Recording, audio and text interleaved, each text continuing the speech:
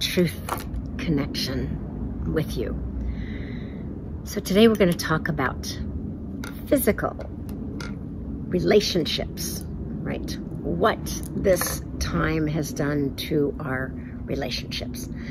We'll deal with ourselves later, but now we want to deal with our interpersonal relationships. And this time has taken a tremendous toll on it. Some things have been magical and wonderful. Just had somebody tell me yesterday that their family divided up because they're used to having a live-in person, and somebody who comes and cleans the house, but the live-in person, does the laundry, cooks for them, does all this other stuff. And so they had no one. And they just divided their family up, and one group of the family did, meals, and the other group cleaned the house. And then the other group did the later meals of the day, and that group cleaned a different part of the house, right? Because they had quite a large house. And they said it was really great. It really worked on bringing their family together in really interesting and creative ways. And I thought, how fantastic. I know other people that has not been the situation with, that they got COVID and had 3 children and had to let all of their help go so they didn't get COVID, and were just completely overwhelmed with trying to keep this new large house that they had just moved into and their children all together while they were battling COVID themselves, right? And feeling exhausted out of their minds. And so I realized that there's not one way that this has all happened, but this has been, and I know a lawyer who had 10 divorce cases in the docket when this went down, and he called all of them, and 7 of them were still on, but 3 were like, no, we're good. They just needed time together, right? So this has brought people really together, or let them see like, no way, can't make this relationship work. Or trying to work and having your children around all the time who know nothing about making an appointment, right? The appointment is now, right now. This appointment is now. And I mean, we see all the cute things of children running across Zoom and going, I gotta poo, or, whatever they do. But that doesn't address the stressors of trying to navigate a household and a job and children and your relationship with your partner. It's been a lot. And not being able to see parts of your family during this time. I haven't seen my grandkids in almost 2 years. So there's not one thing, but it's taken a big toll on relationships. It has. And I'm not the first to say this. And I'm going to say, acknowledge this has been really hard. I mean, not being able to be with someone you love when they've been in the hospital, whether they've come out or whether they've left this plane. Your relationship, all of our relationships have been like strained, either being with somebody too much of the time or not enough of the time, or too much of this and not enough of this. And your alone time with yourself has gone from probably being fairly small to being almost non-existent for those with children.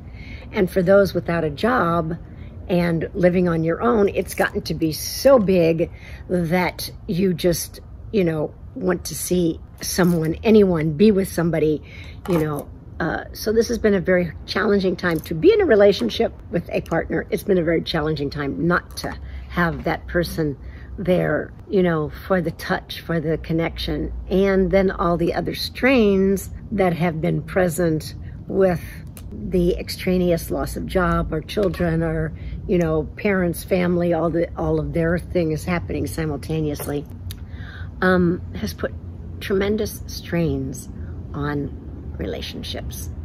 So is there a quick fix?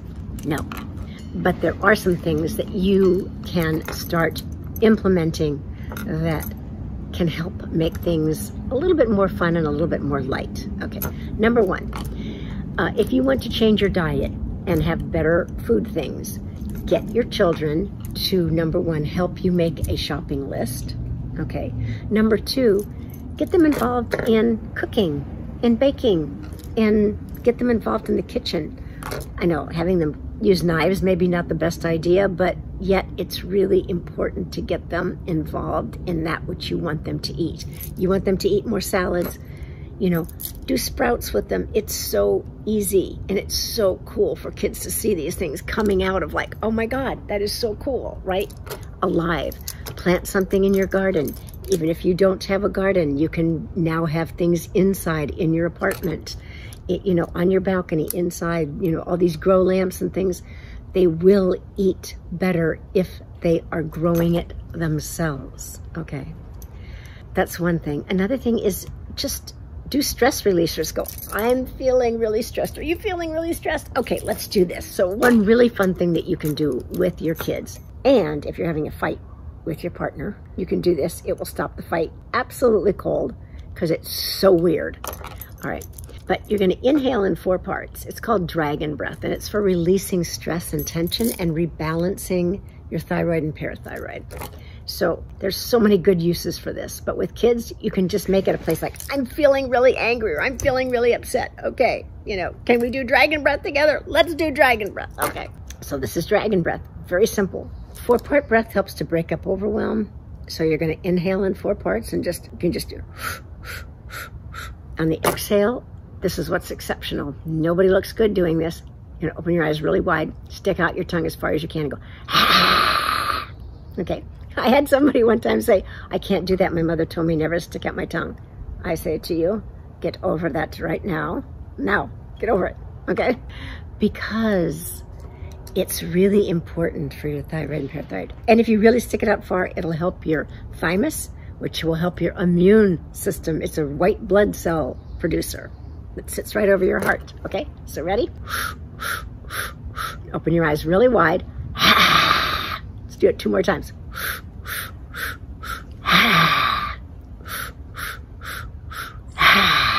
Okay, 1 more. And inhale. Get your kids to watch this with you, okay? And then don't tell your partner. And the next time you're having it, interlock, do that and see what happens. I know what happens, but tell me what happens. Connect with me and let me know how it works. It works really well, okay? So doing things with our relationship, having really simple little exercises you can do with your children, with your partner. One really simple one is put your palms into each other's palms, because your heart center ends in your palms, right? Oof, the meridian right into your palms. And just close your eyes and just act like you're cleaning each other's windshield, and just let your breath come in and out really easily. And then when you inhale, just inhale with both hands together, yours into theirs, and just feel like you can bless each other. That will calm your nervous system down. It'll create a connection. You can do that for 3 minutes. Everyone has 3 minutes. We waste 3 minutes looking at all sorts of crazy stuff. Just go and connect. Create that really heart-centered connection. Another great thing you can do is grab each other by the wrist and then lift up from your heart. Try to get your heart towards the ceiling, drop your head back, and laugh as hard and crazy as you can. If you're with your kids, you can kneel down, do the same thing kneeling, right? You can make a circle and do it in a circle. All do it together. It's really powerful. And just, you know, just get as crazy as you want and it'll turn into laughter.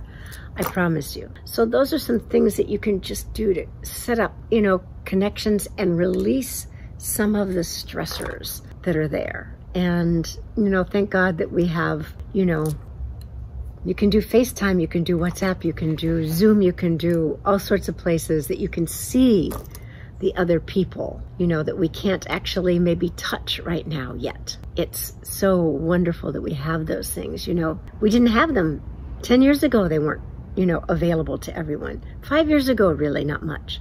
So use the things that are there for us, but make sure that you're like breathing with each other, that you get in sync. When your breath is in sync, then you start in training in a much more deep, fabulous, loving, joyous way with each other.